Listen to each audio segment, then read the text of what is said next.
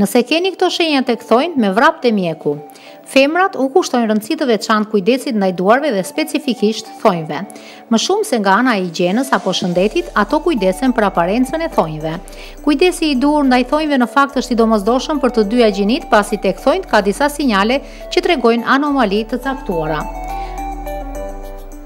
Shpesh thonjt thyen me një lehtësi të madhe dhe është e rëndësishme që ky problem të trajtohet. Nëse thonjt janë të butë, ndoshta është pasojë një diete drastike apo prej ilaçeve të tepërta që keni marrë.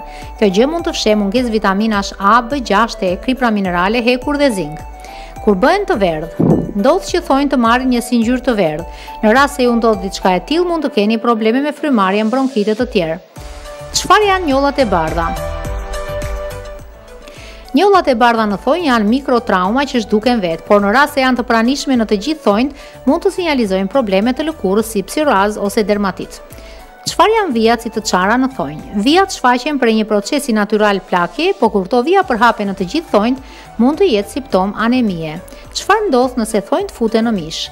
Thonjtë, sidomos ato të këmbëve, futen në mish duke shkaktuar dhimbje dhe infeksione serioze.